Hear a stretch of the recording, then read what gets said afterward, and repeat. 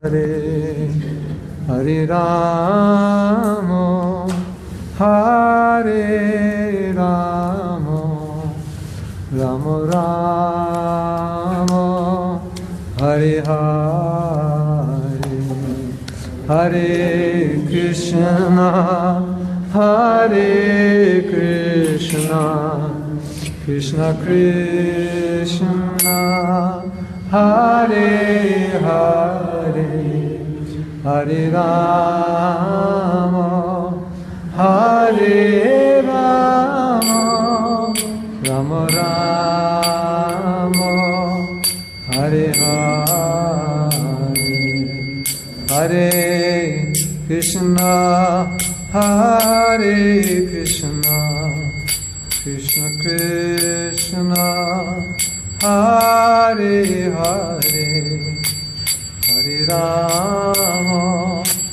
Hare Rama Rama Rama Hare Hare Hare Krishna Hare Krishna Krishna Krishna Hare Hare Hare Rama Hare Rama Rama Rama Hare Hare Hare Krishna Hare Krishna Krishna Krishna Hare Hare Hare Rama Hare Rama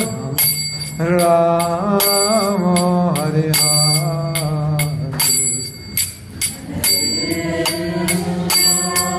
Hare Krishna Hare Hare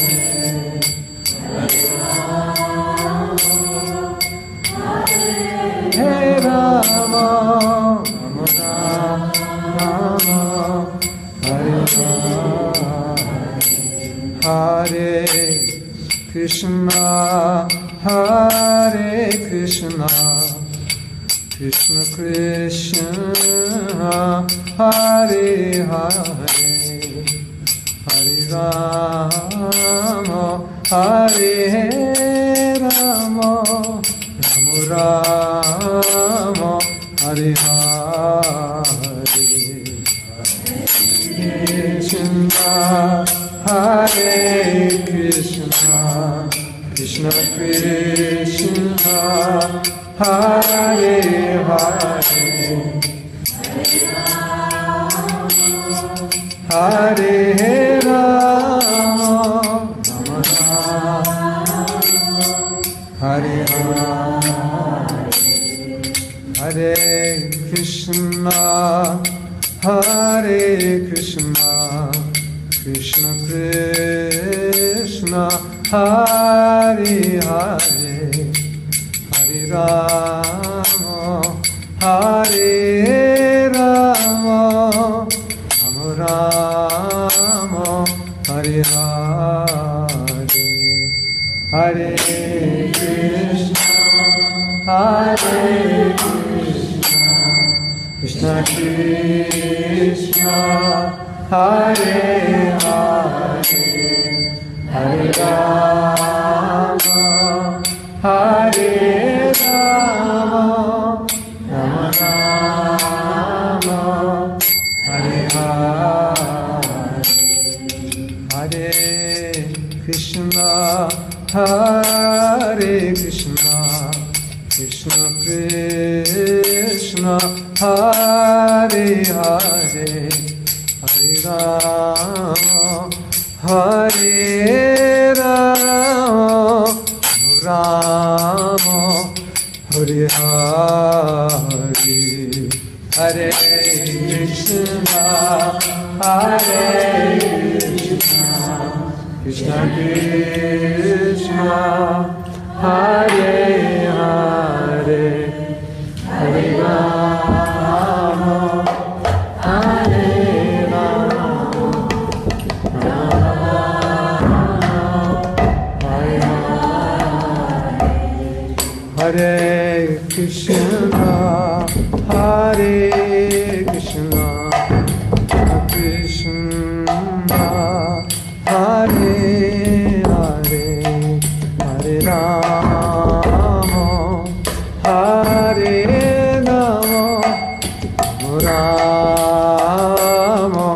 Hare Hare, Hare Krishna, Hare Krishna, Krishna Krishna, Hare Hare, Hare Rama, Hare Rama, Rama Rama, Hare Rama, Hare Krishna, Hare Krishna, Krishna Krishna, Hare Hare, Hare Rama, Hare Rama, Rama, Hare Hare.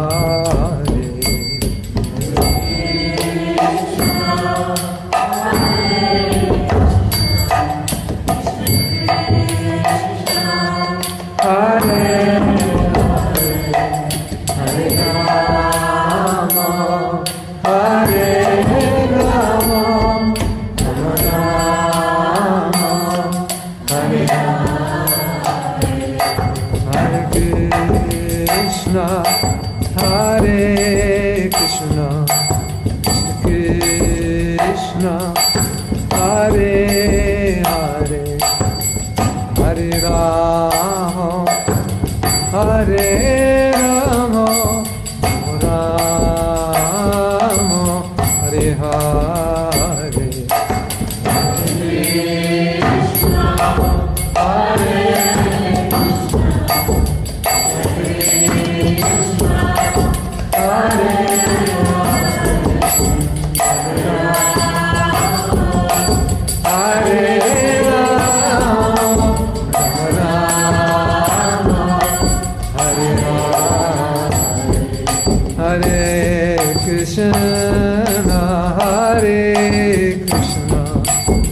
Krishna Krishna, Hare Hare, Hare Rama, Hare Rama, Rama, Hare Hare.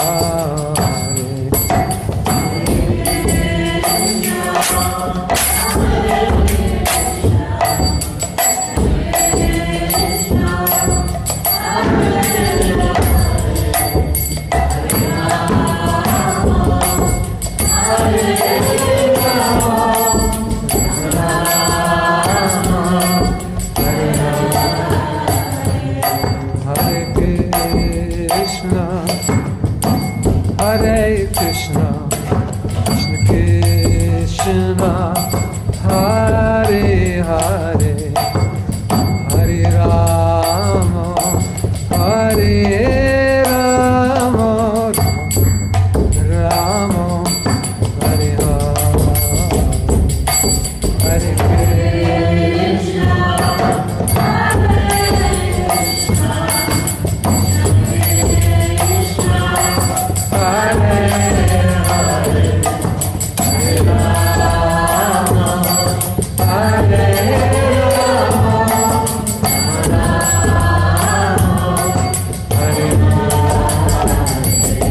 Hare Krishna, Hare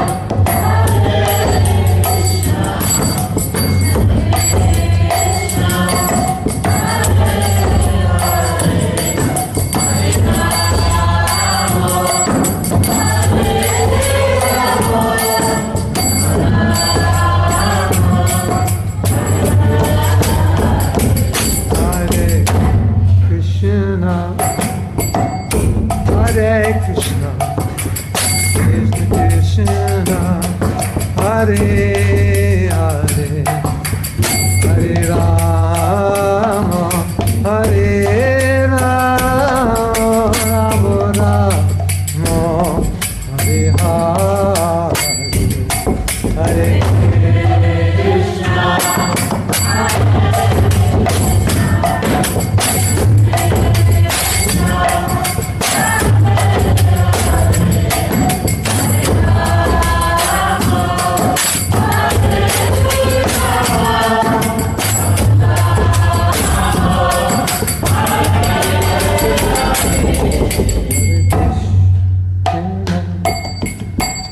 Hare Krishna, Krishna Krishna, Hare Hare, Hare Rama, Hare Rama, Rama Rama, Hare Hare.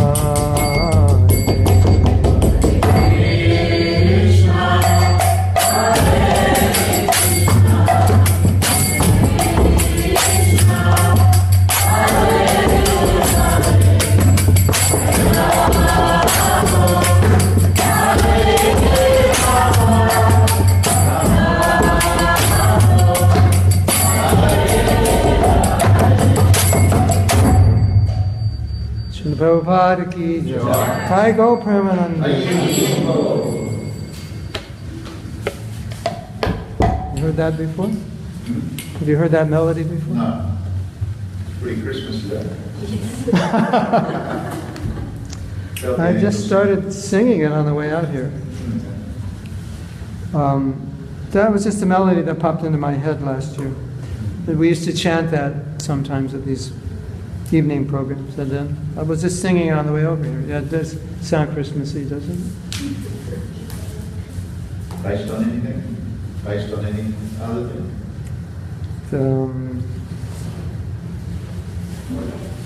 It's original. Everything's based on something. I'm just not sure what it's based on.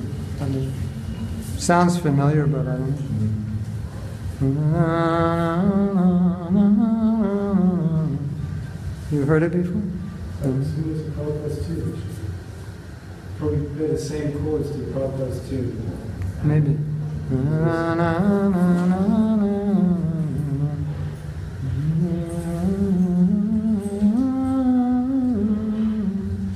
Sounds a little Celtic, doesn't it?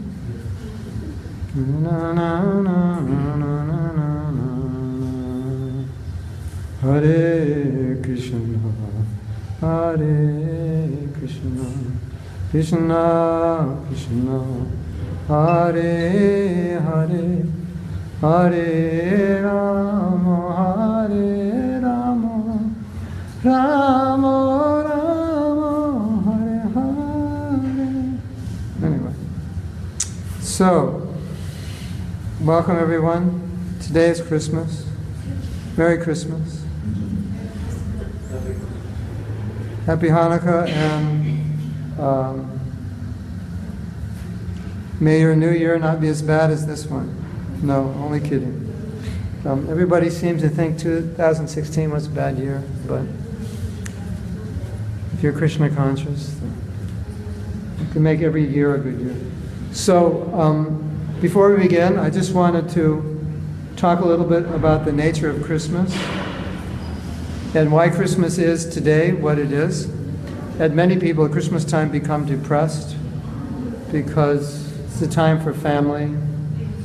Yeah, sometimes they don't have family, or they just look at their life and life doesn't look good, so they become unhappy. And now I guess Christmas has kind of entered into India, because on Facebook so many Indians were sending Christmas cards and such. So traditionally, the Brahmins ruled the military class or the ruling class. They were the rulers of the rulers.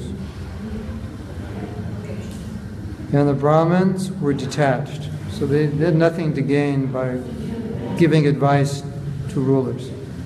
So that's why they were qualified to give, because if you ask somebody advice, but they want to get something from you, do you think you're going to get good advice? It might be contaminated advice. Yeah, I think you should do this. And just, go to India for 6 months and I'll stay in your house and give me the keys to your car and your credit card. And I think it's a great idea. Right? So, if you get advice from someone who has nothing to gain from you, then their advice will be in your interest. So that was a Brahman. That's the Brahman. And why could they have no interest in anything other than other people? Because they were beyond the modes of nature. At least they were in the mode of goodness. So in the mode of goodness, everything you do is done for the right reason. And the mode of passion, you might do something That's right, but you'll do it for the wrong reason. You'll do it because you want to get something. You could be doing the exact same thing. So I give you the same advice that the Brahmin gives, but a completely different reason. Because I could exploit you with that advice. It'll be good for me, so I give it to you. So that's why society needed Brahmins. Because if there weren't Brahmins, then the ruling class would tend to exploit people. Have you noticed that? Those of you from South Africa, you saw the change from Nelson Mandela to whoever else came in, right? So Nelson Mandela would get paid and he'd look at the paycheck and he says, I don't need all this money, and he'd give it to charity, right? Unlike your current president or prime minister, what is it? President, yeah. I was in Nairobi and I found out that the members of parliament make $250,000 a month, US dollars. A month. Where are you from? I'm from Canada. Oh. But like $250K a month. Yeah, they told me the members of parliament make $250,000 a month, and I said, well, the members of Congress in America make more than that, and they said, no, they said they make $250,000. I thought it was a year, so I said, well, in America they make more, and he said, no, it's a month. So you know what it's like, right? So I'm leading in to explain why Christmas is the way it is. So if you have a class of men that have no interest in anything but people, they can control the men who would tend to have an interest in something other than people, like an interest in themselves. So if they obey them, they work under their guidance, society maintains its stability and purity, because you need a class of men that look after the welfare of others, that have the most power, right? If the power goes into the hands of someone who's selfish, then everybody suffers. And we see that, right? Isn't it? That's kind of obvious. So, when Kali Yuga began, Kali came to Parikrit Maharaj and said, Parikrit Maharaj said, out of here, out of my kingdom. And Kali said, give me some place to go. He said, okay, you can go where there's gold, intoxication, sex, and gambling. In other words, Las Vegas. But Las Vegas hadn't been created yet.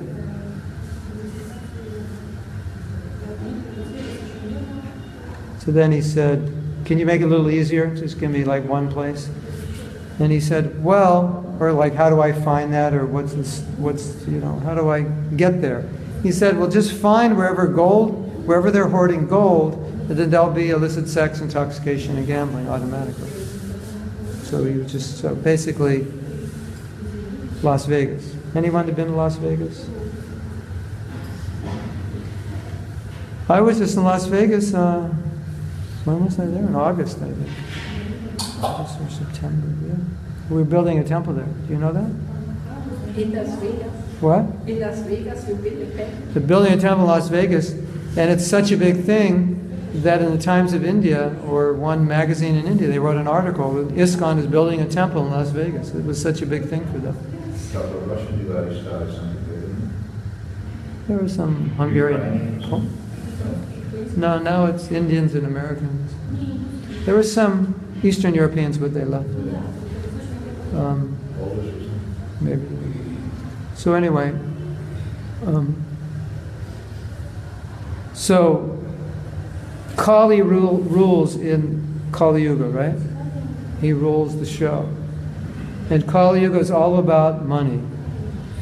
That's on everyone's mind. It's what everybody thinks about. Even the people that say money is not important, they think about it also. Because everybody's obsessed with it. So, when you don't have Brahmins, then the ruling class is free to exploit. And when the ruling class exploits, what do the people do? They revolt. But because Kali Yuga is all about money, who ends up ruling? The capitalists. Capitalist control, right? Who controls the world? The kings or the corporations? The banks or the presidents? Yeah, people with the most money control, right? So, what you see in today in society is a society controlled by Vaishyas, mercantile people. That's why they take a religious holiday and they say, hey, we could make money out of this. Isn't it? That's what it means. Capitalism means how you can make money out of any opportunity. And that's considered honorable. Not only honorable, it's considered glorious. There was a Fortune 500 India version 2 years ago or 3 years ago. The greatest, like 25 men.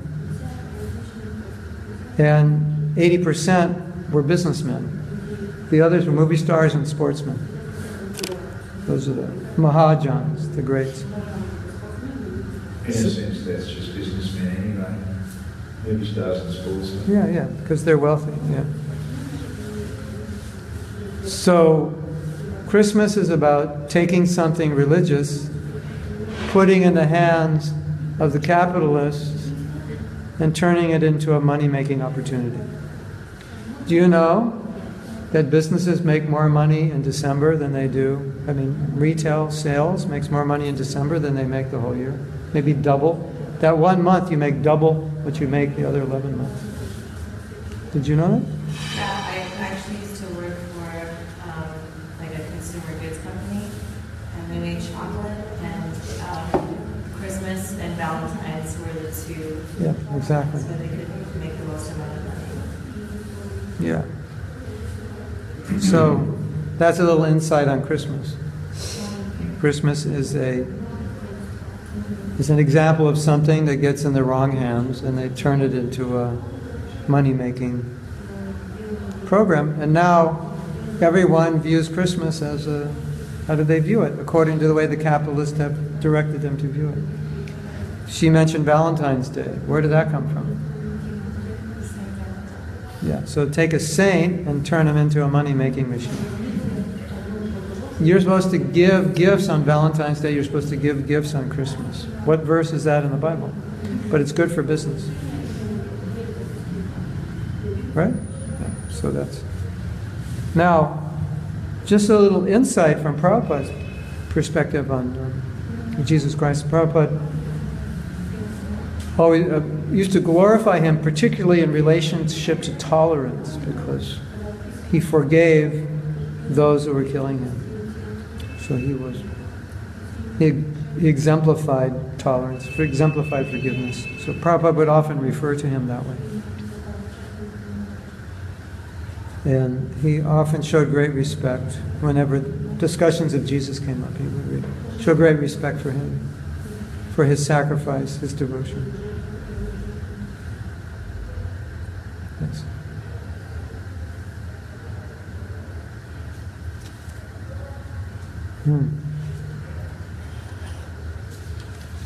Is that okay? Anybody have anything else to say about Christmas?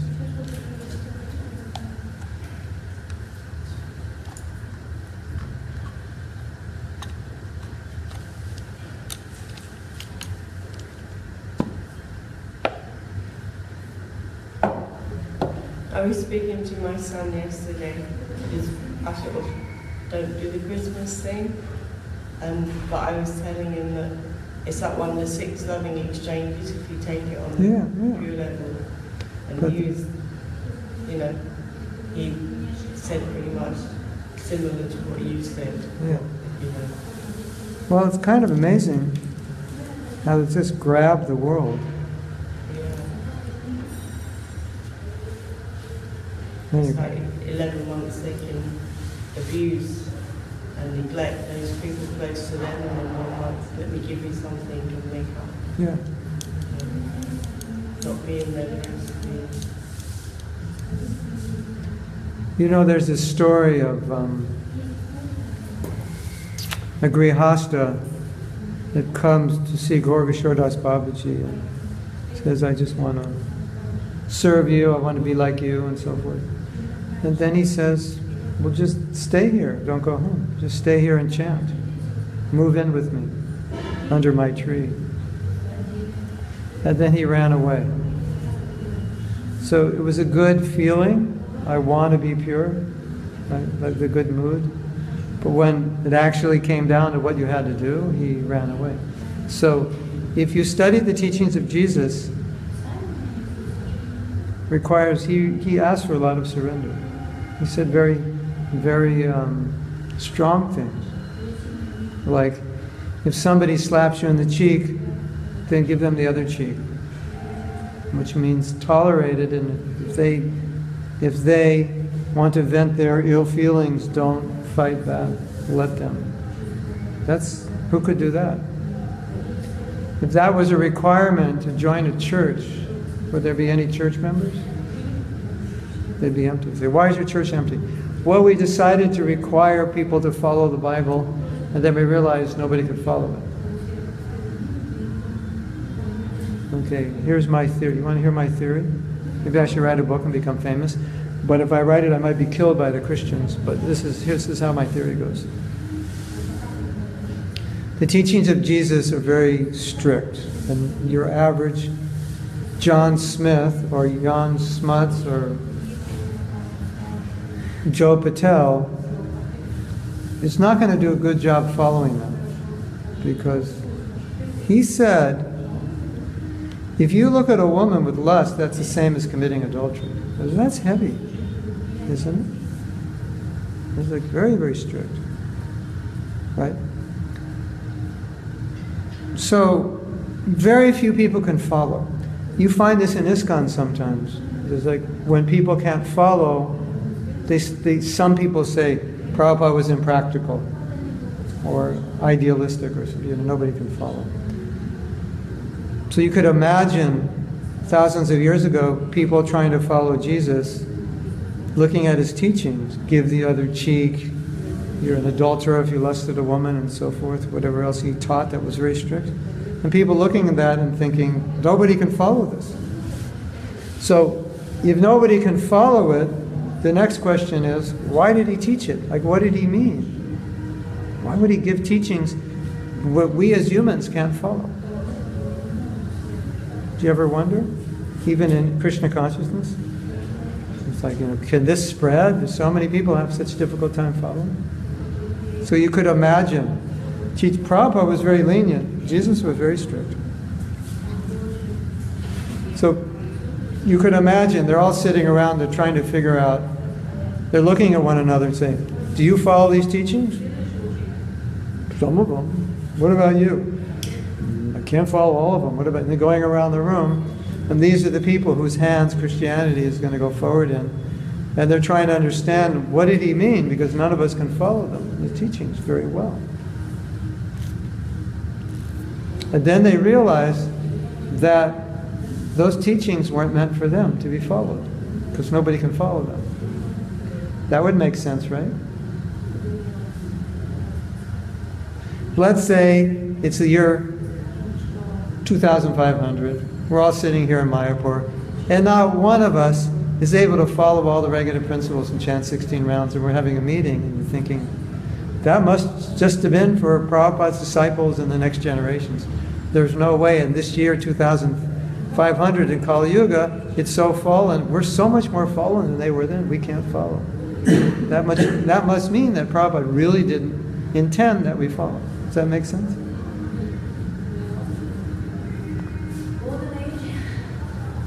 No, it's getting degraded.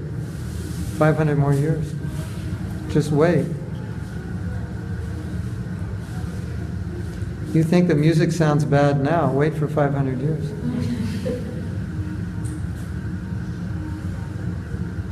In fact, I call it factory music. It's machines, right? Machines going. They had a commercial for a car. He starts the engine. They sample that. That means they record it. They open the door. They sample that. They close the door. They sample that. And they go, "Hum," they sample that and they make a beat out of it. "Hum." So that was their beat. It's just like a factory. Slamming doors, starting engines. Anyway, don't worry. There may be some golden part to the age, but there'll definitely be an iron part. Definitely it'll be there. So, they're all sitting around, they're thinking, what did Jesus mean? And someone gets an idea. Well, actually, Jesus said that everyone's going to hell unless they accept Him. So, those instructions Jesus gave were like what He lived His life by. That was what He lives His life by, but not what we live our life by. And knowing that we can't live our life that way, and we're so fallen, He gave His mercy, and He just said, if you accept me in your heart, you're free from sins. And that's how you'll gain salvation. Because in this age, it's not the age of law anymore, it's the age of mercy. So we can't follow the law. You know, the Old Testament was law. The New Testament, they said it's a new era, you don't follow the law, you get mercy. So they extended that so far to mercy that you don't really have to follow much. I mean, you try, you do your best, but if you fail, as long as you accept Jesus, you're okay, if you're somewhat moral.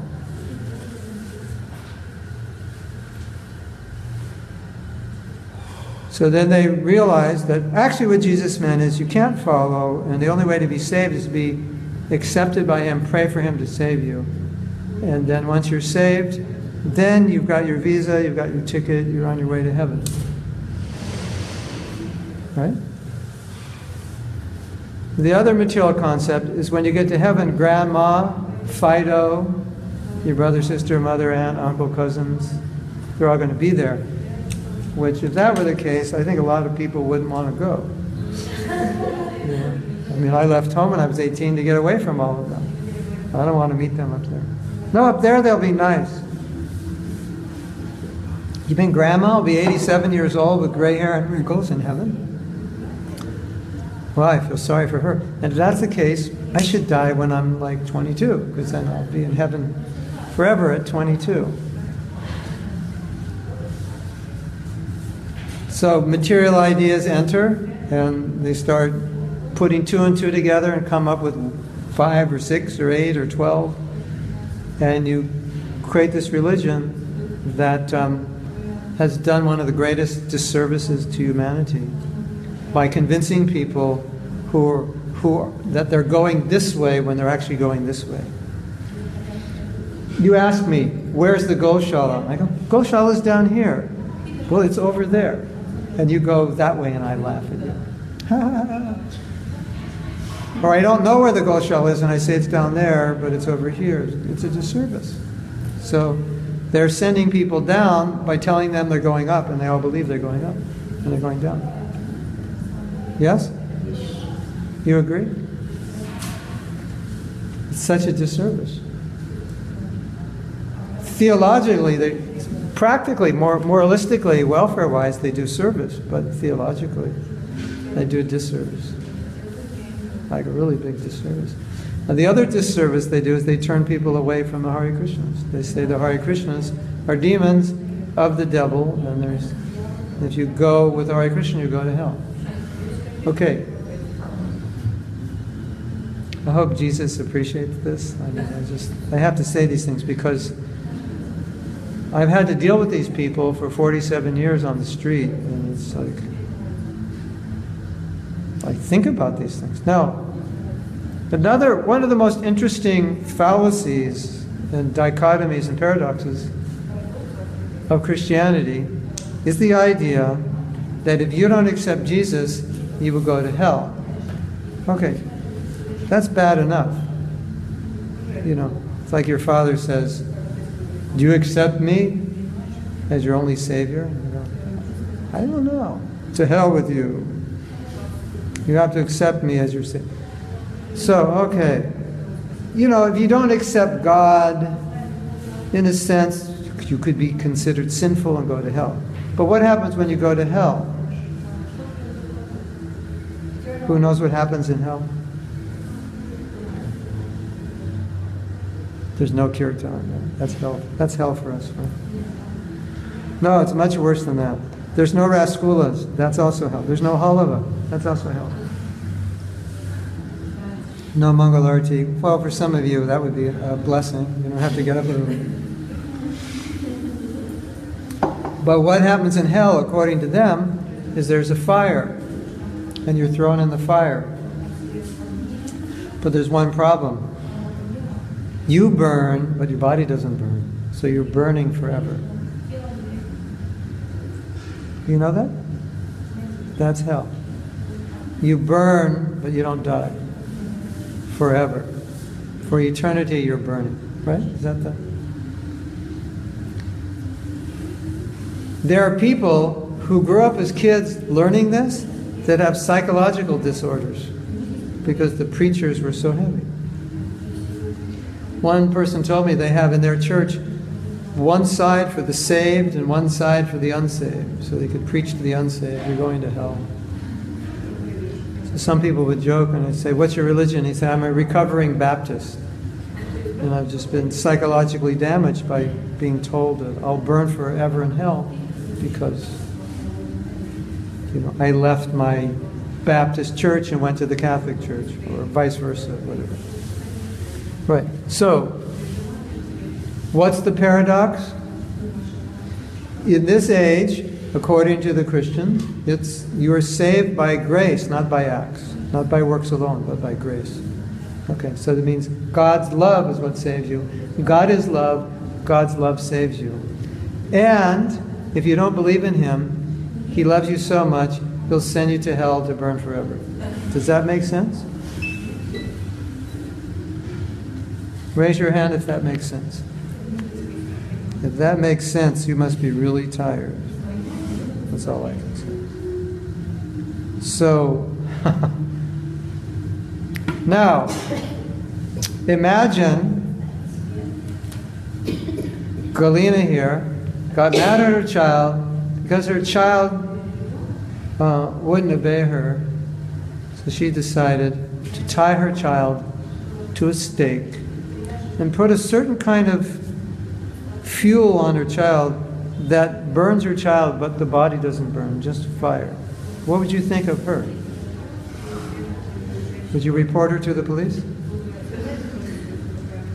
Maybe you'd report her to a mental hospital. So now they're ascribing acts to God that even a very uncultured, uncivilized person wouldn't do. Is that crazy? Or is that crazy? You understand? Isn't that crazy when you think about it? And they don't realize that, how crazy it is. They believe it. Because human nature can conceive and concoct a philosophy to make everything work. So now we believe and we go to heaven. And if you don't believe, you go to hell. And if you don't believe, you're of the devil. Because the devil will try to take you away from Jesus. So if you follow another religion, you're of the devil.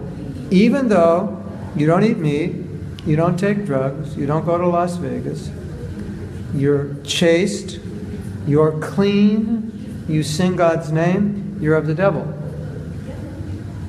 Now, I have personally heard on the radio pastors talking to their congregations about the great sex lives they have with their wives.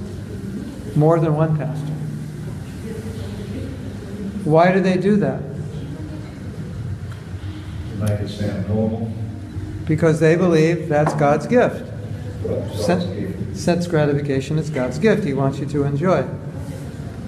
So they describe the glories of God's gift, and that's one of them, and they talk about it. It's more pervasive. These kinds of things are more pervasive than you realize. So, all I can say is we're very fortunate to be under the shelter of Prabhupada. Don't you think? Because Prabhupada did not cheat us. Prabhupada was coming in a disciplic succession. He was giving us the truth. He had no desire to get anything with us, and he understood clearly what is materialism and what is spirituality. Yes? Yes? See? Perfecto. Okay. Should we read about Damodar? We've heard enough about Jesus, right? Now the last thing is, they don't know when Jesus was born, so it's not today, I can tell you. They think this day was actually the day the Gita was spoken, but some people say. But Jesus wasn't born today. They made up a date because they don't know. Some of the expert scholars have suggested February is more like the date. February. Who made up the date? And some of the people who have studied his life and all the testaments and indications from whatever, that February could be the more logical solution. Yeah. On a morning walk, they asked Prabhupada about the Bible, and he made the comment that, Vedic literature is handed down, guru to disciple. So the original source is Krishna or Brahma, or some incarnation, or Krishna himself. So it's passed down. So nobody has to make up anything. So Prabhupada said that the Bible was written by people who had limitations. The sages who compiled and spoke the Vedas were beyond these limitations. So he said that so many things in the Bible were concocted. So, of course, if something's true, we can accept it. But so many things were not, Prabhupada didn't believe were transcendental. At least, obviously, the interpretations are not. So that was one thing he said.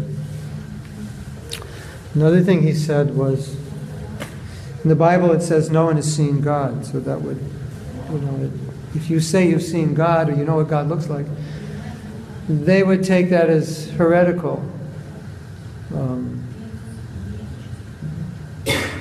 Because it's against the Bible. And Prabhupada said, no fool has seen God. But I am not a fool. And I have seen God.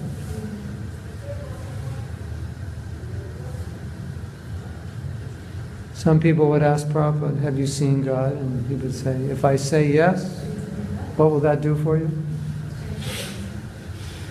If I say yes, how will you know? If you don't even know what God is, how will you know?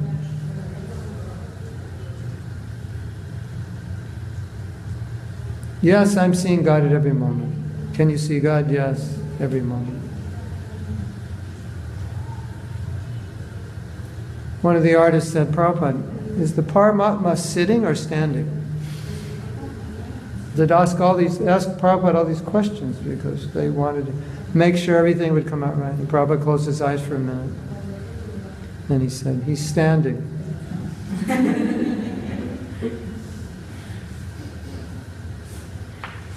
What do you think of that? Is that good?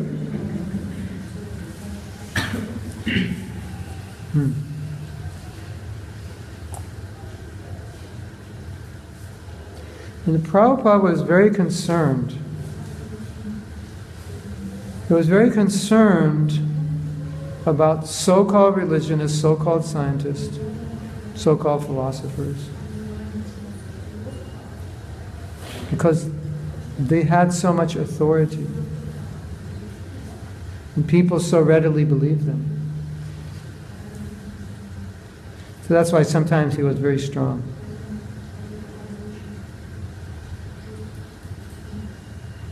Yes?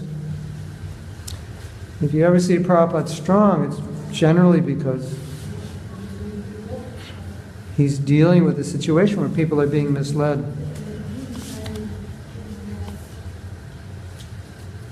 And sometimes he would say, don't be cheated, don't be so foolish, don't be so naive to believe all these things.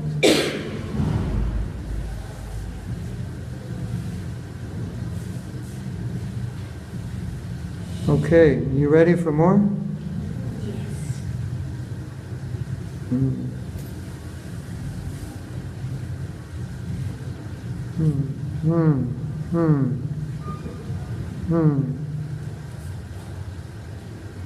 No matter what Rohini cooks, your whimsical son will not eat it because it's not been served by you. This is Nanda Maharaj asking Jasoda to come out and feed Krishna.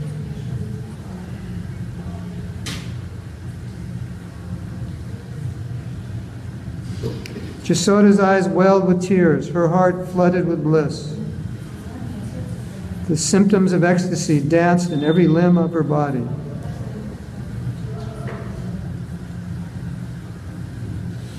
A golden effulgence covered the hall. It appeared the entire palace was transformed into a realm of love.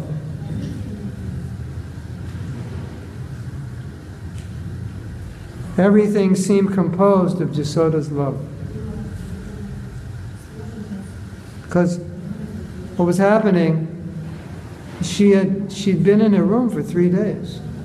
She wasn't associating, and now this was an opportunity to express her affection, being away from everyone. And now, having resolved all the difficulties with Krishna and the bad feelings for tying him up, her love had been restricted, now it was coming out. So it's just like filling up, her love was filling up the whole place, like white light.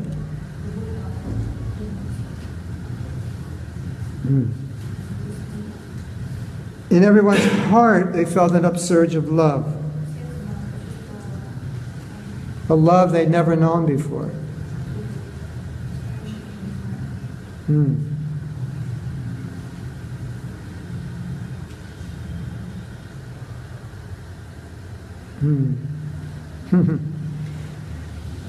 Everyone was feeling like Mother Yasoda, because at that point they had Mother Yasoda's love. It was just pervading everything, and they were all getting it.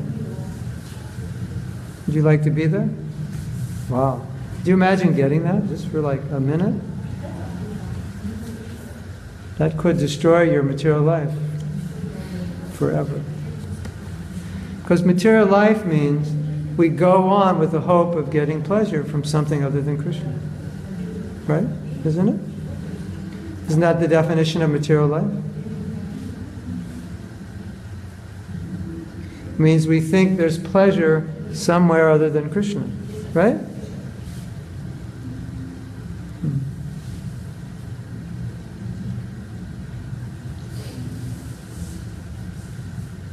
Someone's asking, is Krishna the son of God? No, Christ is the son of Krishna. Yeah.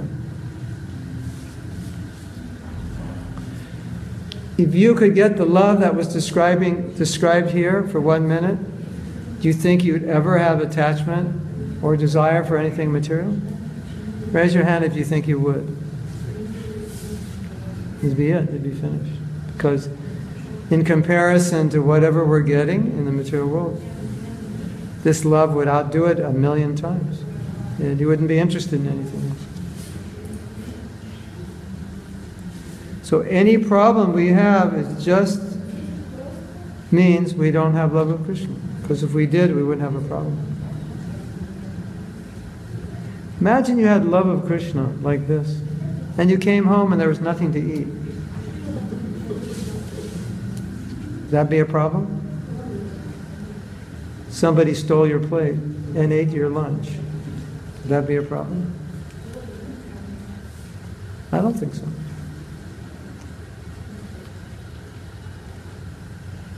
You know, when people are in love, they don't have problems. Did you ever notice? When you're in love, you don't have problems.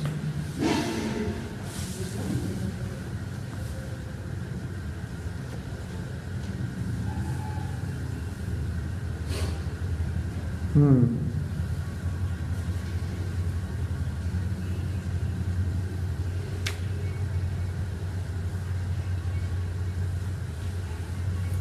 Hmm.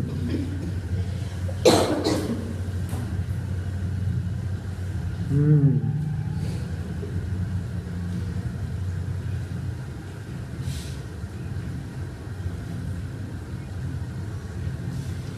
Okay. So as we said yesterday, she was feeding Krishna. Now Krishna was eating. And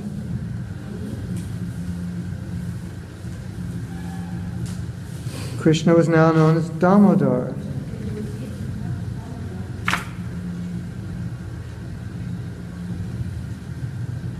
Hmm. Hmm. You have to get the book. Then all the hums, you can read. Hmm. Hmm.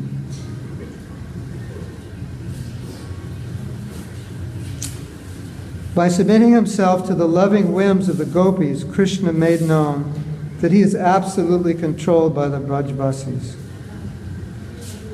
By their unconstrained affection, he exhibited pastimes that confound even the residents of Ayodhya.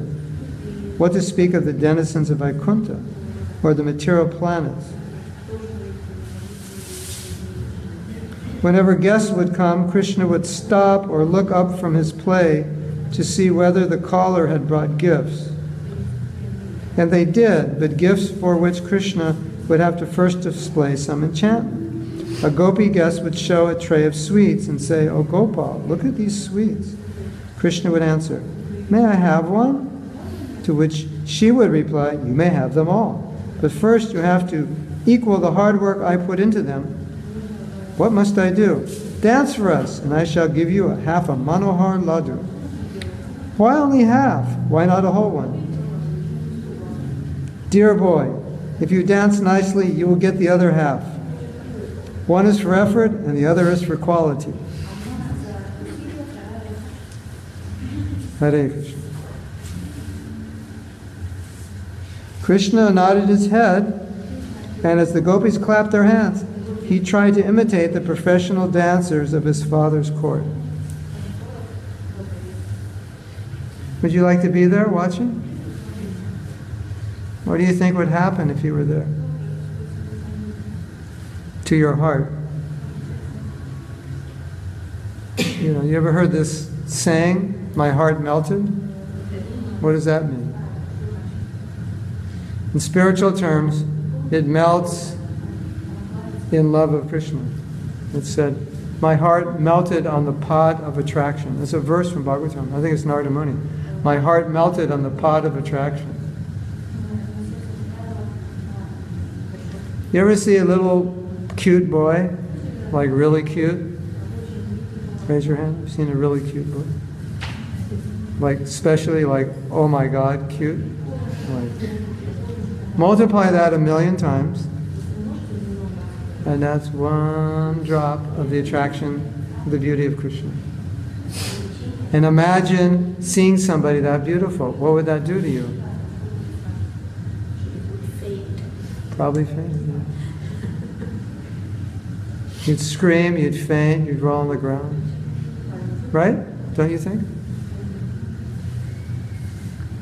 You ever have this experience, like you'll see something, like beautiful art or a beautiful movie, or you'll hear music that's just like incredibly good. It just turns your emotions, and you just can't express it. It's just like, how did they do it this good? Or a joke that's so funny, you can't imagine anyone had a brain that could come up with that. Or a plot in a story that's so amazingly complicated and intricate, and things connect, and you become overwhelmed. You ever have that experience? Or you see some Hollywood model that looks like they're an apsara from another planet, and you're like, how could any woman be that beautiful? It's like, It's like, 1 out of a million like that. Now multiply that 1,000,000 times. And you get some understanding of the drop of Krishna. And so you can imagine what it's like to be in his presence. Well, you can't really imagine, but you can have fun trying to imagine.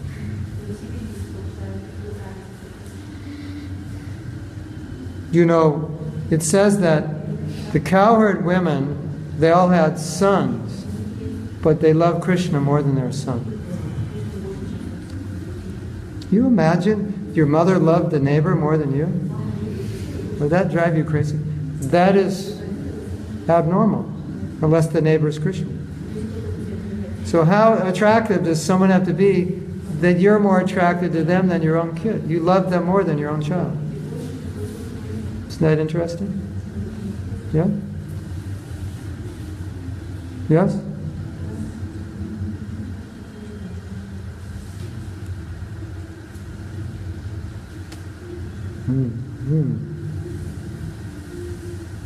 Krishna was the picture of childhood innocence. His awkward movements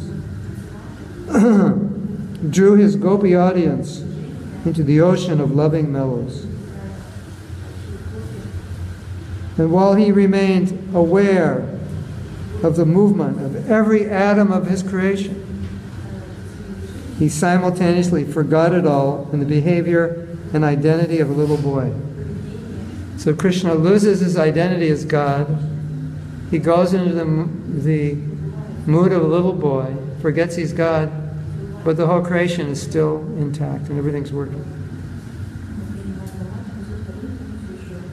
That's interesting, isn't it? You can completely forget he's God, but not lose touch with the maintenance of the creation. It's still, everything's working.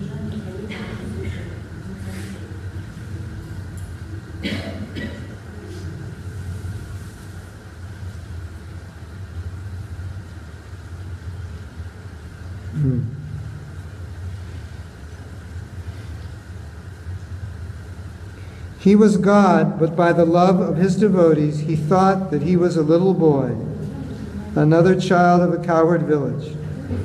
As the Vrajabasis were ignorant of his opulence, so was he. So we had discussed the other day, or last week I think, how Krishna forgets he's God in proportion to the love of his devotees. And when there's love, he totally forgets. So he forgets everything about his godhood, everything that may have happened in the past that he did as God, he forgets. And it's just his love, that's it. He's overcome by his love, by that love. And that's why all the Brajvasis forget Krishna. Who he is because it's love. So love just completely covers them.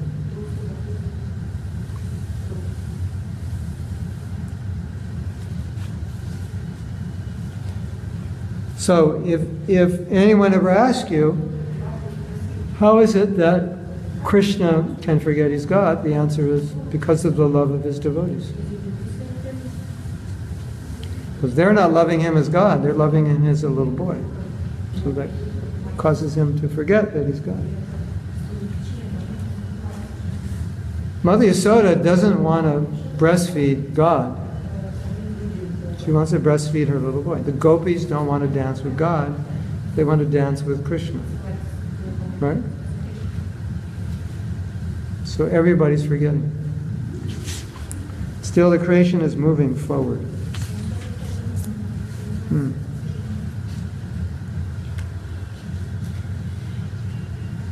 So now Krishna's trying to dance. He's 3 years old and the gopis want him to dance. So he's trying to dance like he's seeing the older ladies, but he's making a mess of it. He's trying to do it, but he really can't do it well. And he gets confused. They said, try again, try again. And so he'd get up and he'd try again. And he'd try to sing and dance. He couldn't really dance, he couldn't really sing. And they would applaud him. And then he finally started to be able to dance, coordinate his singing and dancing. And then everyone's heart just melted. So he was just like a little boy trying to do all this. Would you like to go and see that? Yeah, well, you have to pay for it. It's expensive.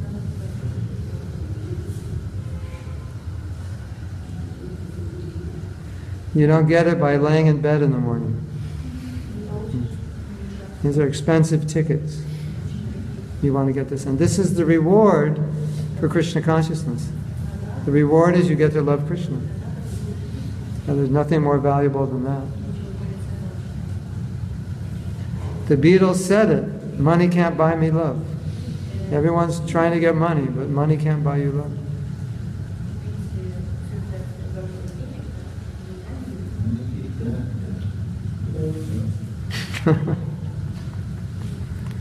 Maybe one day we'll give a class based on popular songs. We'll sing the song and then we'll give the purport. Money can't buy me love, I can't get no satisfaction. Wherever you go, this is the Gopi song, wherever you go, whatever you do, I'll be right here waiting for you. And Linda Ronstadt, the famous, she answered the question, why doesn't God force you to love Him? And her lyrics of her song is, I can't make you love me if you don't. I can't make your heart feel something you won't. So the whole philosophy is out there in popular music. Could do a whole course on that. You know that song? Famous song in America. That's the chorus. I can't make you love me if you don't. It's like, trying to get this guy to love her. I can't make you love me if you don't. I can't make your heart feel something it won't. It's exactly what Krishna says. When Krishna left Vrindavan, what did the gopis say? Richard Marx, he sang his famous song.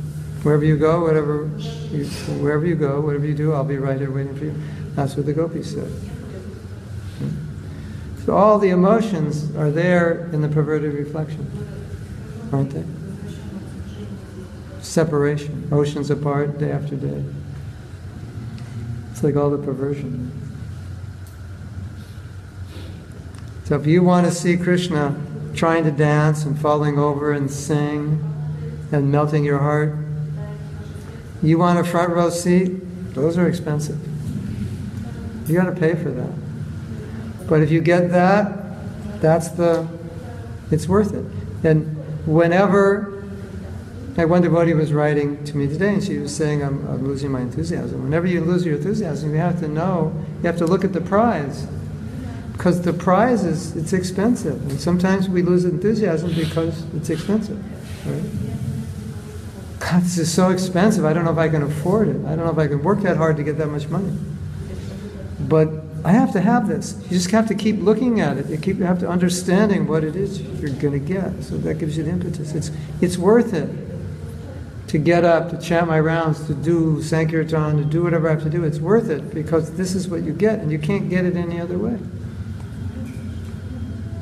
And this is the prize. And this is what we've been looking for a million lifetimes. And you can get it in this life. And that's why we hear these stories, to impel us, to inspire us, to want to get it. Because otherwise, if we're not inspired by this, it's just going to be money. Because money's the honey. It's going to be money, possessions, power, control. Right?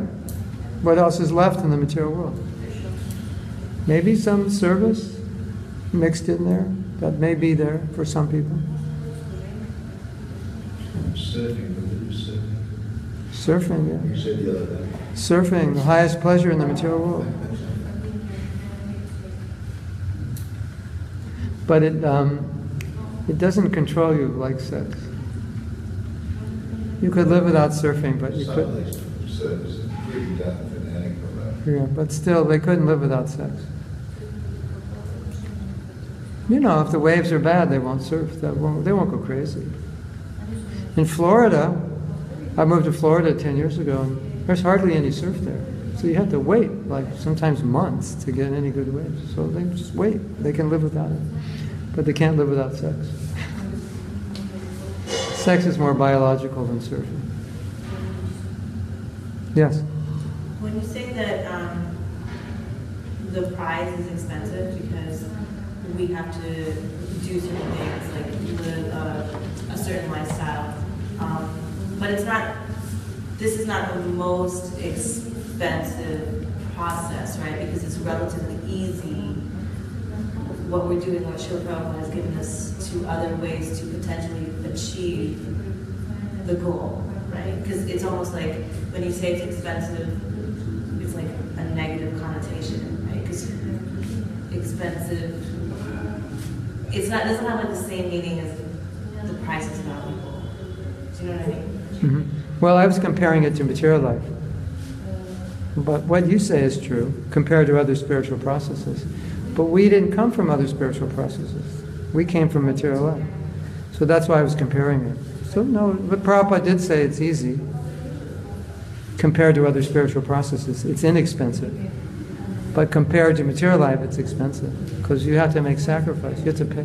What do you have to pay with? Your austerity. Your steadiness. You have to give up a lot. So that sense of expensive. So I don't know if it's a negative. It depends how you look at it. No, that clarified my question. I wasn't thinking expensive compared to material. Yeah. It's just that sometimes devotees, they kind of give up. They say, I don't have any impetus to go on. Seems a bit beyond reach sometimes. Seems a bit beyond reach. Yeah. But if you read these pastimes and realize you can get there if you just keep at it. I mean, okay, maybe it seems out of reach, but what are your choices? If you don't go for this, what are your choices?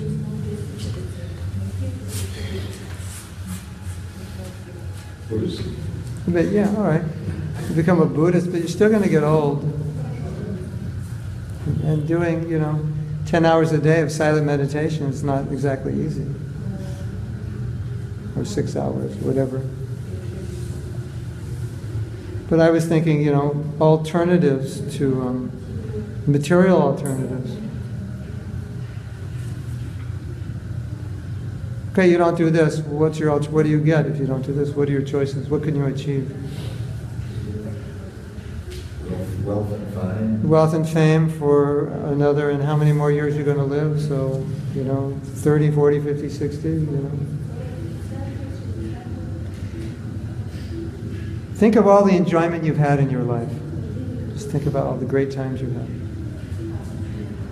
And how much of that enjoyment are you experiencing right now? In many ways, you're experiencing negative consequences of it, because it might have burned you out. Right? So that's the nature of material enjoyment.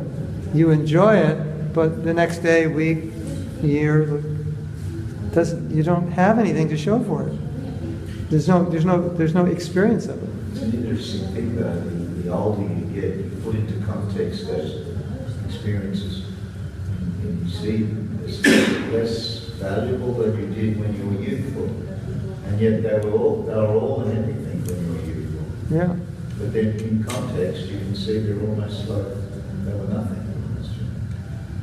Even without Krishna consciousness, you're talking. Yeah. Because when you're in the moment, you have an itch to do something. So because you have the itch, if you scratch it, it feels good. There's no itch, and then you're older, you don't have the itch anymore.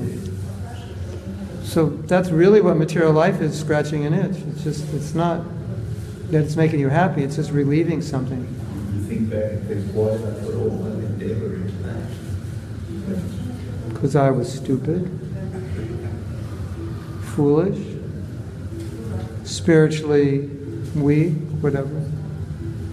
Yeah. Anyway, so these are two ideas. You hear about Krishna, that makes you realize, or you hear about the great devotees, that makes you realize, this is what I can get in this lifetime. This is amazing. I can get this.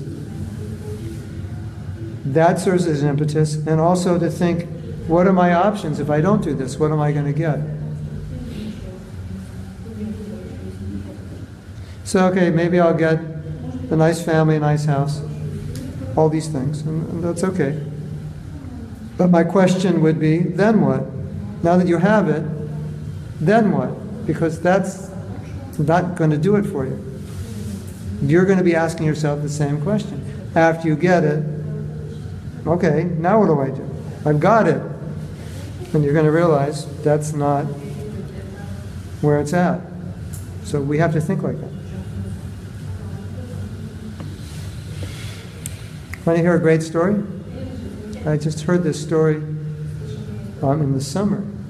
As I was staying in Las Vegas in a huge, huge house, a devotee owned, in a beautiful neighborhood. And I called my sister and I said, I'm in such and such neighborhood in Las Vegas. And she said, oh, our cousin used to live there. And he bought a house when houses were very inexpensive. Paid only like $300,000-400,000. Looks like a couple $1 million home. And then the price went up like $600,000, $800,000 because real estate prices were shooting up, especially in Las Vegas. And then after 2008, it crashed. And he walked out on it. He couldn't even afford it. He used to live in Beverly Hills. You all know about Beverly Hills, right? It's one of the wealthiest neighborhoods in Los Angeles. So that's where he lived for like 10, 20, 30 years. Then he semi-retired, moved to Las Vegas, bought a house for like a fourth of the price what it would cost in Beverly Hills and like 3 times bigger. And he's got to walk out on the house, you know. That's not the end of it. He sold his business, and he sold it to a guy who was actually his competitor. So anyway, he sold the business, and they made some deal that the guy would pay it off in time. And the guy went bankrupt. So he sold his business, which is how he was going to retire, and the guy never paid him, or he paid him a fraction. And now he's living in a 2-bedroom apartment in the Valley in Los Angeles. So, you know, you might say, I'm going to make it. But, you know, a few things happen and it's all over. Isn't that interesting? He's living in a 2-bedroom apartment and he's trying to sell some insurance or something just to make a little extra money. It's like, so you don't know. You just don't know what's going to happen. Right? You're in South Africa. These poor white boys, poor white trash. In South Africa, super hard for them to get a job because all the jobs go to the blacks, right? They may never get a good job in their whole life. And if they do, they may have to work like 7 days a week, 20 hours a day. Other guys will go, well, otherwise, we'll hire somebody else and you won't get a job. Isn't it? Right? It wasn't like that in the 80s. I was there in the 80s.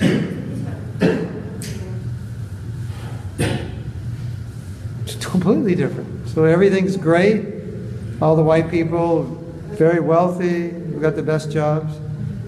Change the government, everything changes. It's all over. Everything's changed. So that's the way the world is. You just don't know. So even if you say, I want to just have a beautiful life, but how do you know it's going to work? And if it works, how do you know it's going to last?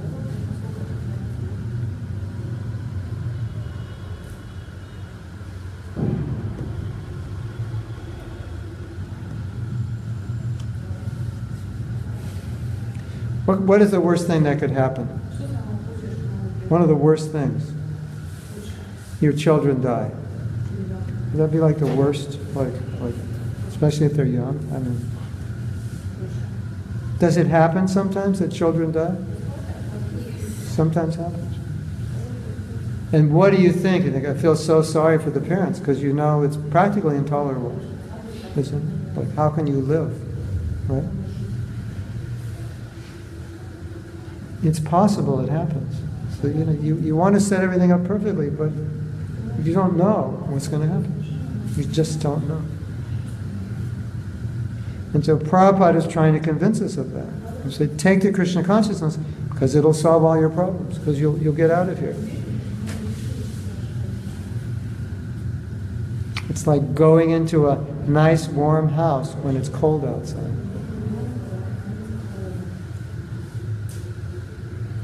Okay? Is that too depressing a way to end the class? Mahatma Prabhu, you're so negative. I'm talking about how bad it is. The only reason we talk about how bad it is because we're all so dull. We don't get it. Isn't it? Like when you understand it's bad, you can engage in devotional service very easily because you're not looking for something else. But when you think there's something else, then you get devious. Oh, I don't know. What about this? What about that? There were so many devotees that wanted to do many, many things, and Prabhupada just said, don't do them. Just go straight back to Krishna. Just focus on what's most essential. Is that okay? Even if it isn't okay, it's the way it is. Right? Even if you don't like, the people say, oh, you Hare Krishnas, you're so negative. I say, we're not negative, we're just honest. It's not negative, it's just, that's the way it is. You can see it negative or positive. I don't see it negative, I see it positive. It's just the way it is, and I know you don't want to hear about the way it is, because the way it is not so great, because you want to kind of think it's not like that. And that's what's so good about it being a devotee, is that we're not running away from it. We're talking about it. We're not making believe it's not like that. Because that is actually our impetus for Krishna consciousness, to face it, right? That's what gives us impetus.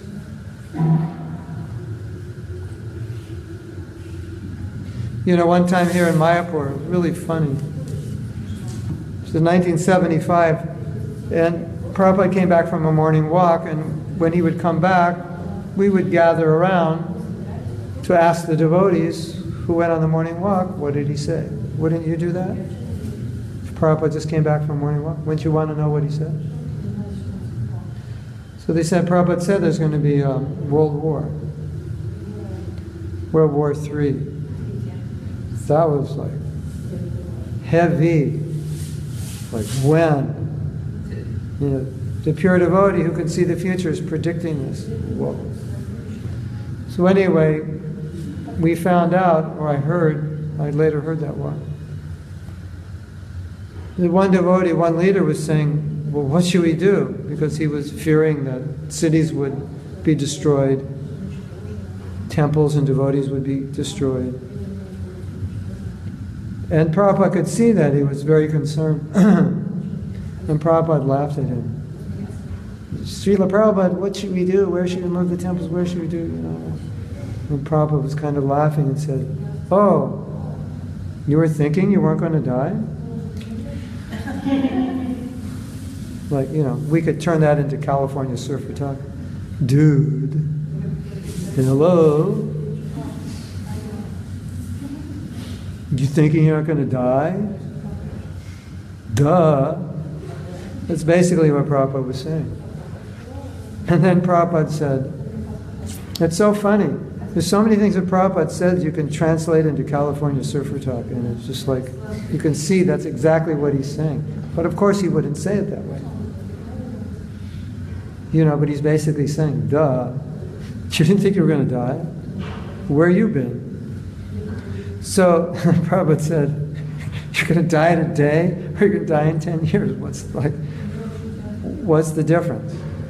And of course, from our perspective, it's like, what do you mean? I'm a young man, I have my whole life ahead of me. But you could see what Prabhupada's saying is, you're not ready to die now, you're not going to be ready when you're 85. You're never going to be ready. So you either die now or in 50 years, you know, you're not ready, you're not ready. Well, you know, it's like, you're going to die, you've been dying a million lifetimes, it's like, what's your problem? So he was thinking, Prabhupada was like, then another devotee told me a story, he was on an airplane with Prabhupada, and the airplane went straight down. Just like, could you imagine being on an airplane, just go straight down like a rocket ship, like a helicopter? It'd be kind of scary, right? And the devotee told me, he said, I was like completely frightened because I thought we're going to crash. And then after they got on the plane, off the plane, because he wasn't sitting next to Prabhupada, and he asked Prabhupada, you know, when the plane went down, like, were you worried? And Prabhupada just laughed. He said, no, were you? But he was completely frightened out of his mind.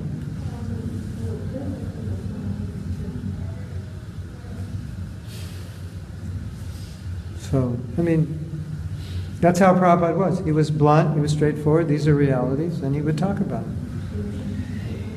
Right? When he was dying, he looked at us and said, don't think you won't go through this. Don't think you won't get old and die. Because he knows we're thinking, I won't get old and die. Right? So he talks about it. And you have to be of a certain consciousness to be able to hear it. Because it's not always pleasant.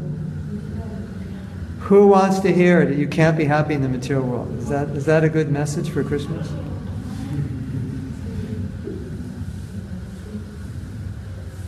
Then we all say, Bhagavad Gita, it's the most amazing book. It's just incredible, you got to read it. And what does it say in Bhagavad Gita? Wherever you go, from Brahmaloka down, it's all a place of misery. That's what it says. And we don't even want to hear that. But that's Bhagavad Gita. That is our book. Yeah, but not that verse. No, but that's there. Not only is it there, Krishna is saying, Darshanam, you should see it. You shouldn't run away from it. You should see birth, old age, disease, and dukkha, doshana, darshanam. You should see those. Janma, mrityu, jara, vyadi, dukkha, doshana, darshanam. You should see the miseries of birth, old age, disease, and death. You should take darshan of them. You should see them. Doesn't mean you get a skull, and put it in your room and meditate on it, but you should see these things. So that helps us, even though it's not pleasant, because it's just real, right? Okay, if I talk anymore, you'll be completely depressed. So I will now become silent. Tomorrow we're going to have a class at 2:45 out in the Grihast area. And we're going to try to talk about the stage of love called asakti, where you become attached to Krishna. And it's a little bit esoteric, but it's useful to know what love is and what it looks like and how it develops. And it acts like this acts. It develops a desire to want to achieve it. And as you were saying, sometimes it seems like we're never going to get there. But I can guarantee if you give up, you're never going to get there. And if you keep going, there is a chance. In one life or another, you will get there. A very good chance. Okay? So thank you very much. Srila Prabhupada ki jai, Go Premanandi, Hari Hari.